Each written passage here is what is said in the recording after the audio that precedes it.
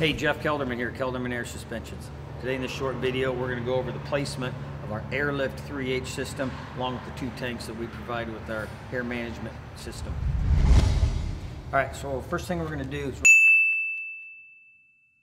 we're going to locate our mounting brackets. So there's two L-shaped brackets that come with the kit. So the first bracket, you're going to measure over from the frame, and it's going to go 5 3/4 away from the edge of the frame.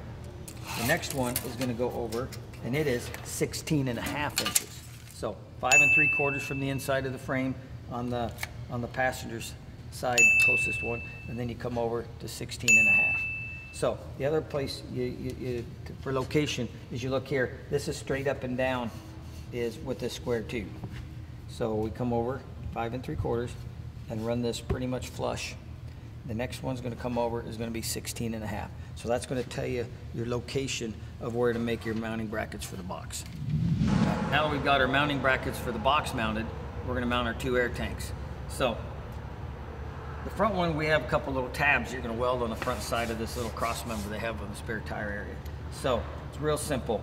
On the lift kits, we come over from about 8 inches from driver's side frame rail over to where we're going to mount this little mounting tab. Now, on stock heights, you might have to crowd it a little bit toward the passenger side because on stock heights, you still use this bracket to put the shocks on. The lift kits, we go external mounted shocks, so we don't need this much space, so we're crowding this over a little bit more. So, pretty easy. We're just coming over 8 inches, and it's about 21 1/8 to here.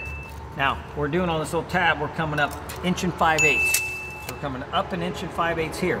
That's a good measurement. It's not going to hit on the bottom of the box. You get too much closer, it will hit on the box. We don't want to go too much lower where it's going to hit on the air dryer on the front side of the box. So there you have it. That's where you're going to mount the front air tank.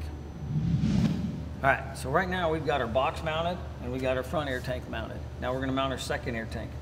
Your kit is going to come with this mounting bracket that is going to get welded to the bottom of these cross members.